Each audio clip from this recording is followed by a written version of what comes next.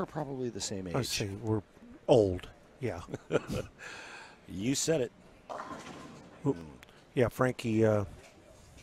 So every pin, every position, based on his finish, I think he finished 7th or 8th.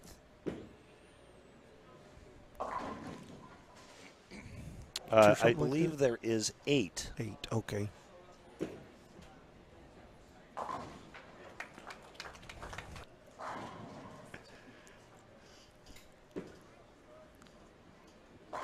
All right.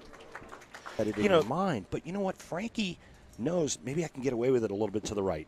Yep. Stu doesn't know that. You know what I mean? Tough. Yep. The first player to ever do that, the facial expression never changed.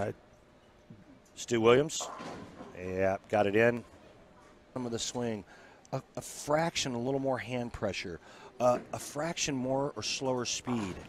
And you're not getting it. You throw a weak ball and you get through it, it never hooks. It's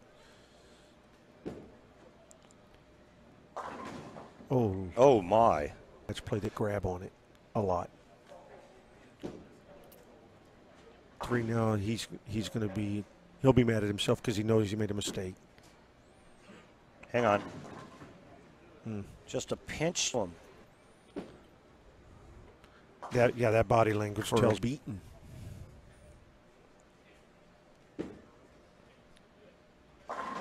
Oh, come on. Are you kidding me? He's carrying that hit? Yeah. His, as we call it, the response time down lane, Frankie's response time is a little long. He's got to have them all now. Yeah, that's kind of doing the calculations in your head. Should I have used this ball? Should I have played? And it's a one-game match. It's so hard. People don't realize how hard it is to win. There you go. Yep. Finally gives one a little bit of room, and it comes up. Ryan Simonelli for the title. Oh, nice. There you go, Stu. Into match play, and then was very strong in match play.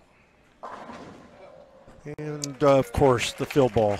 Last 2 U.S. Open champs are going to bowl for the title here in Jonesboro. Oh, wow.